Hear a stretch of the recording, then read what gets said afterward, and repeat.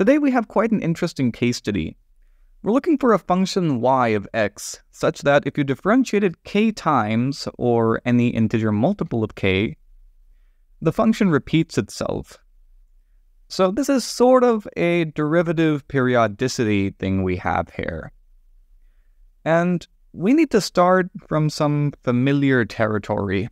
So let's check the case for k equals 1 first before diving into a general case. So for k equal to 1, we have the derivative of y with respect to x being equal to the function itself, which is pretty much the first differential equation you ever come across in a differential equations course. And we know exactly what function satisfies this. This is y equal to e to the x. Of course, there are constants of integration involved, but we're not interested in those right now. So this is the case for k equal to 1.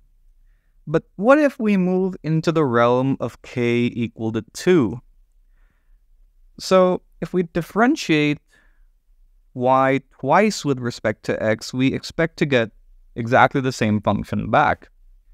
Well, a function that works in this case is y equal to e to the negative x. Differentiate this once, you get negative e to the negative x, and differentiate it again, you get another negative sign that cancels out.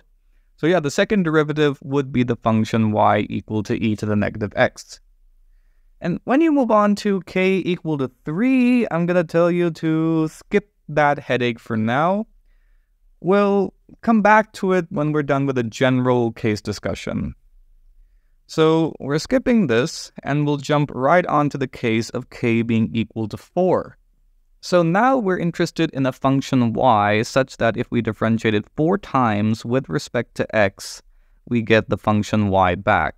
And there are a couple of functions that would work here, and those are the trigonometric functions. So y equals cosine x and y equal to sine x are both solutions to this differential equation. But wait a minute, that means any linear combination of them is also going to be a solution. So we can say that y equals c1 times the cosine of x plus c2 times the sine of x, where c1 and c2 are both constants. But things get quite interesting once we plug in specific values for c1 and c2, and those specific values are c1 equal to 1 and c2 equal to the imaginary unit I, which means that y equals cosine x plus I times the sine of x. And not only does this function work for the differential equation, this is also the complex exponential function e to the ix, which makes things very interesting because that means we're now going to reference complex numbers. And the question is, how can we use our existing knowledge of the cases k equals 1, 2, and 4 to construct a solution valid for k equal to any positive integer n? So let's stick with the exponential function choice for now. And recall that for k equal to 1, we had y equal to e to the x. For k equal to 2, we had y equal to e to the negative x. For k equal to 4, we had y equal to e to the ix. Now, can I find some kind of common structure to describe these three functions? Let's see. We have 1, -1, and I as the coefficients of x in the argument of the exponential function. So let's write this as e to the -1 to the 2 by 1 times x. In the second case, we have e to the -1 to the 2 by 2 times x. And in the third case, we have e to the -1 to the 2 by 4 times x. And yeah, all of this checks out quite nicely. In the first case, we have -1 squared, which is 1, so it's e to the x.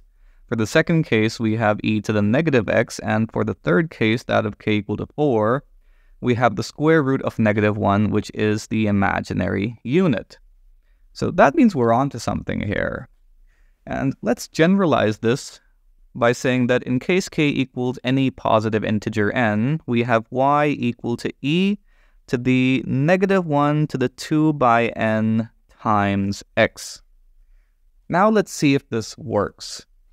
If you differentiate this thing with respect to x n number of times, what's going to happen? You have the nth order derivative on the left-hand side, and on the right-hand side, what happens to the exponential function? Well, the derivative of the argument just gets multiplied to it, right?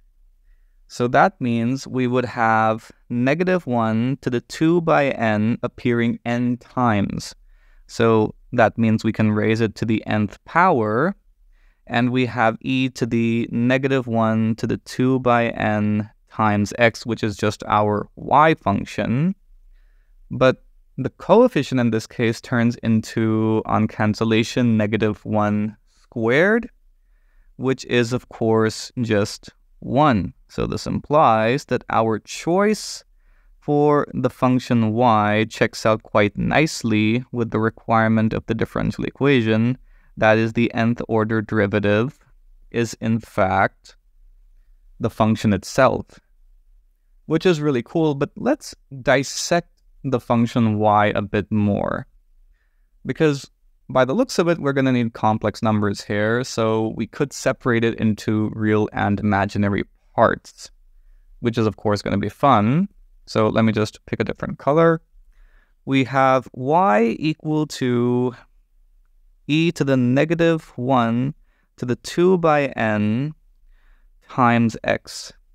Now, what exactly is -1 in the complex realm? That's just e to the I pi. We know that from Euler's beautiful equation. And that means we have -1 to the 2 by n being equal to e to the 2i pi by n. And we can separate this thing into real and imaginary parts, meaning that -1 to the 2 by n is, by Euler's formula, cosine of 2 pi by n plus I times the sine of 2 pi by n. Now we have y equal to e to the -1 to the 2 by n is this thing. That's x times the cosine. You know what? Just multiply the x. So we have x times the cosine of 2 pi by n plus I times x times the sine of 2 pi n. And using the properties of the exponential function, we can write this as e to the x times the cosine of 2 pi by n times e to the ix times the sine of 2 pi by n. And the second exponential function here can be further expanded once again using Euler's formula. So that means we have e to the x times the cosine of 2 pi by n times the cosine of x times the sine of 2 pi by n plus I times the sine of 2 pi by n, which is pretty interesting.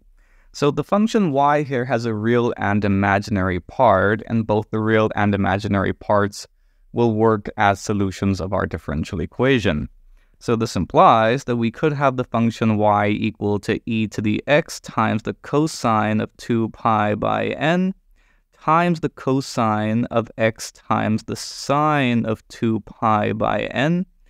And we could also work with y equal to e to the x times the cosine of 2 pi by n times the sine of x times the sine of 2 pi by n, that is.